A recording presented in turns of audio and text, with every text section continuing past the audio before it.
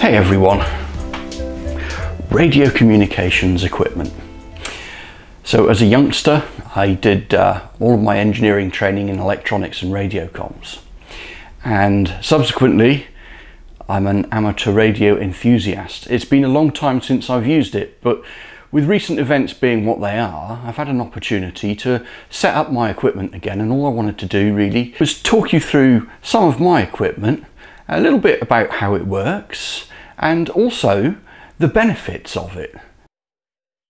If the satellites were to fall out of the sky, or people's mobile phones stop working, the internet stopped working, communications would become very, very difficult. This here solves all of those problems.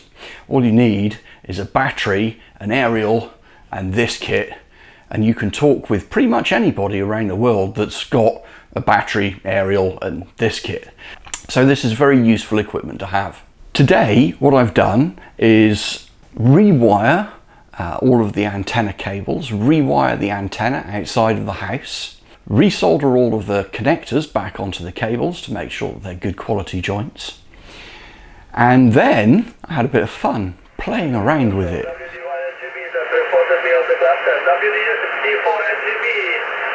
We have 21 degrees centigrade, really nice spring in northern Italy today. So let me talk you through the kit. The thing at the top here is an antenna tuning unit. Then we've got a radio transceiver on the left hand side at the bottom. And then we've got a power supply on the right hand side at the bottom. And that's a 12 volt, 40 amp switch mode power supply. This here is an ICOM 706 Mark II-G transceiver. And this guy at the top is an MFJ, made from junk, roller tuner. And actually I quite like it. It's quite useful for tuning random antenna cables. So for me, the benefit of this guy here, this antenna tuner, is you can chuck a random piece of cable out, and using the inductors and the capacitors inside of this bad boy, you can effectively match your length of cable, your random wire that you've put outside, to suit the frequency that you're transmitting on here. So the first contact that I made was into northern Italy, and I spoke with Laro, IK4GRO.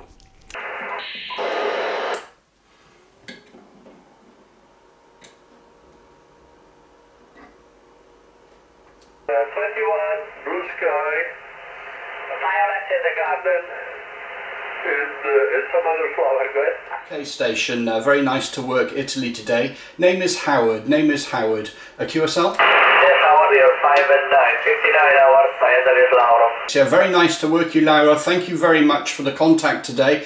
It's the first time I've used my ham radio station for a long time.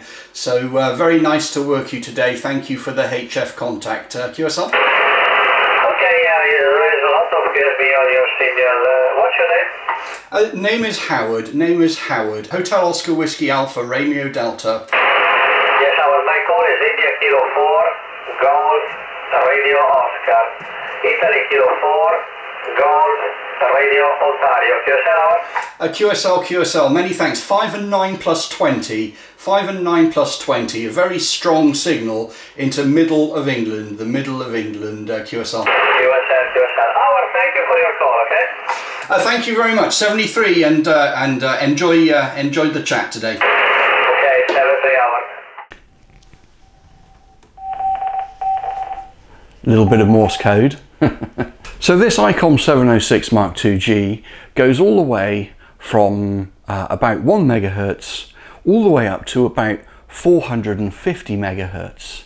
That would include almost sort of your long, medium and shortwave frequencies, not far off.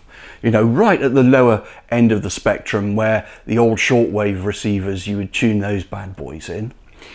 And it will take you all the way up to the high frequencies that the police, the fire brigade, aircraft, all of those kinds of guys use. Key point to note, you need to be licensed to operate one of these setups. You get various different categories of licensing. You get some which are just basic operators licenses, and then you get some that are sort of more around the experimenter's license. I took Morse Code when I was a kid, and all that kind of madness, and quite a few examinations in order to get the full license. All of that to one side, it really is quite an interesting hobby, and heaven help us, if a disaster took place, this could be a primary piece of communications equipment used all around the world. So for the shortwave style of communications that this radio supports, you need a good antenna put in place. There's many ways to do this. I chose the simple option, which is to put an earth stake in the ground and then rig up a random long wire and make use of my Versa tuner. So the shortwave radio stations tend to have a much greater range. So for instance, you can work all around Europe quite commonly. Occasionally you'll make a contact into somewhere a little bit more exotic, like the United States of America. Now, the other modes that my transceiver supports are VHF and UHF, and earlier you saw a little white stick up on the roof, and that's the antenna that supports that local communication.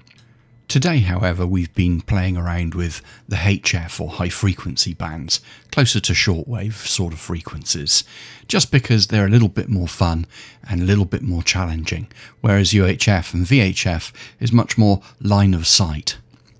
Anyway, here's a Russian military transmitter broadcasting. It's fun to listen to this guy. Ladies and gents, this is UVB 76. It's called the Buzzer, a Russian military communications station. My new aerial works. My ham rig works. Radio communications, in my humble opinion, amateur radio in this case, is a very interesting subject to have a play around with. There's a broad spectrum of opportunities to mess around with various different bits of kit once you've got your license. And one final piece of equipment that I'd like to show you, and that is the proverbial mag mount on the biscuit tin. Remember your old CB days?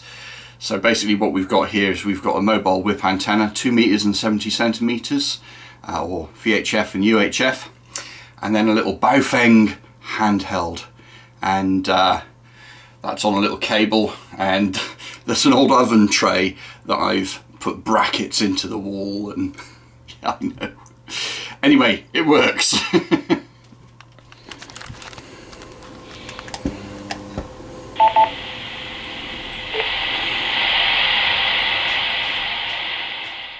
Thanks ever so much for watching Dubious Engineering. Take care, have a wonderful week and weekend, stay safe, and we'll see you on the next one. Cheers and beers, people. Bye for now. Yeah, okay, so retuned now. How's that? Is that any better, QSL? Yeah, you're 5 and 7 in the clear, but not so much QRM here at the moment. Okay, understood the band's a little bit noisy, and well, it's nice to finally make a contact. We've put up a big long wire today, a new earth stake in the ground, put a shelf on the wall, and we've got the 3D printed brackets holding the shelf up with the Nikon 706 Mark II-G, a nice big 12 volt power supply, and a made from junk MFJ roller tuner. So that's what we're using on 40 today, and thanks very much for the contact, Doug. Go ahead. Yeah, all of 100 watts. We're barefoot on this radio, QSL. Yeah, roger. Well, they say you're a respectable 5 and 7, but it's obviously 5 and 7 is absolutely fine as long as the QRM's not 5 and 9 HI. I'm not sure if you got my details. TS890, the doubler's antenna up to 60 feet, and we're running about 200-250 watts. Also running a remote tuner.